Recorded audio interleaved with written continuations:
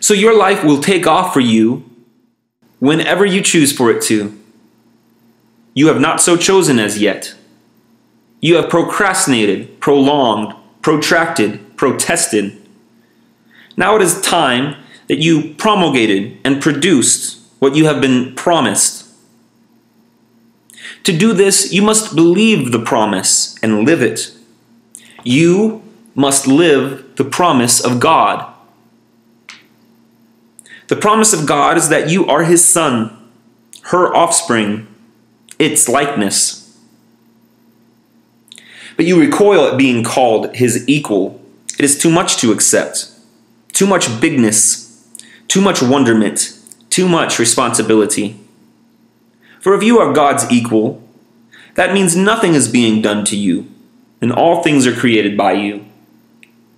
There can be no more victims and no more villains, only outcomes of your thought about a thing.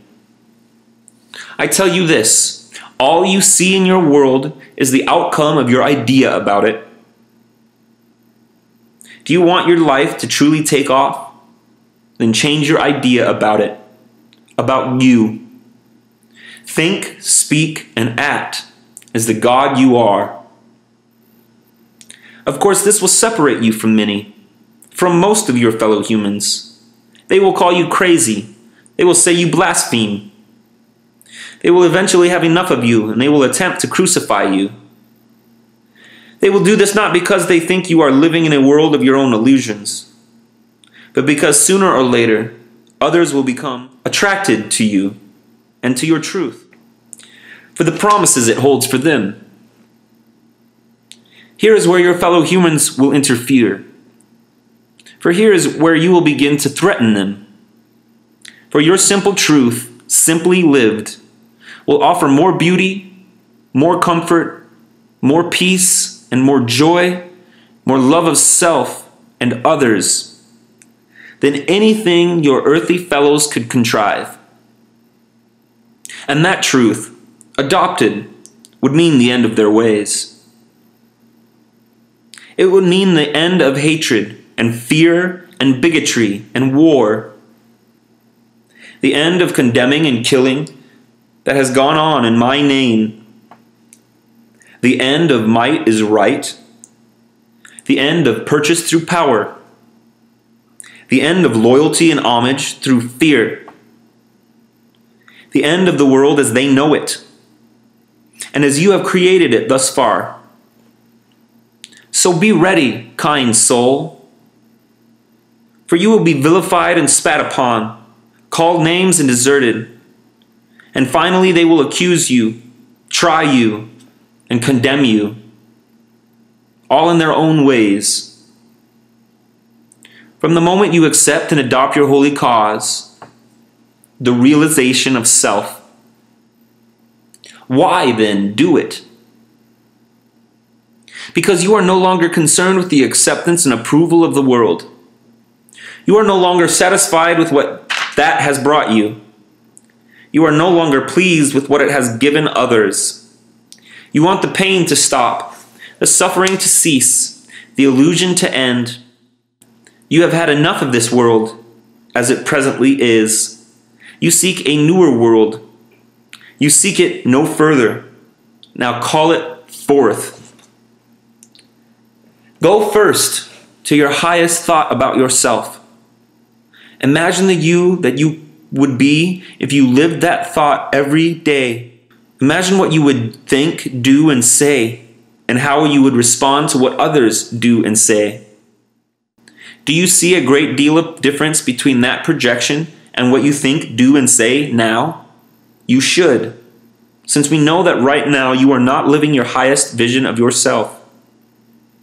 Now, having seen the differences between where you are and where you want to be, begin to change, consciously change your thoughts, words, and actions to match your grandest vision. This will require tremendous mental and physical effort. It will entail constant, moment-to-moment monitoring of your every thought, word, and deed. It will involve continued choice-making, consciously. This whole process is a massive move to consciousness. What you will find out if you will undertake this challenge is that you've spent half your life unconscious. That is to say, unaware on a conscious level of what you are choosing in the way of thoughts, words, and deeds, until you experience the aftermath of them. Then when you experience these results, you deny that your thoughts, words, and deeds had anything to do with them. This is a call to stop such unconscious living. It is a challenge to which your soul has called you from the beginning of time. That kind of continual mental monitoring seems as though it might be terribly exhausting. It could be, until it becomes second nature. In fact, it is your second nature. It is your first nature to be unconditionally loving. It is your second nature to choose and to express your first nature, your true nature, consciously. So, do you want your life to take off? Begin at once to imagine it the way you want it to be, and move into that. Check every thought, word, and action that does not fall into harmony with that. Move away from those. When you have a thought that is not in alignment with your highest vision, change to a new thought, then and there. When you see a thing that is out of alignment with your grandest idea, make a note not to say something like that again. When you do a thing that is misaligned with your best intention, decide to make that the last time. The first thing to understand about the universe is that no condition is good or bad. It just is, so stop making value judgments. The second thing to know is that all conditions are temporary. Nothing stays the same. Nothing remains static. Which way a thing changes depends on you. What the soul is after is the highest feeling of love you can imagine. This is the soul's desire. This is its purpose. The soul is after the feeling, not the knowledge, but the feeling. It already has the knowledge, but knowledge is conceptual. Feeling is experiential. The soul wants to feel itself, and thus to know itself in its own experience. The highest feeling is the experience of unity with all that is. This is the greatest return to truth for which the soul yearns. This is the feeling of perfect love. Perfect love is to feeling what perfect white is to color.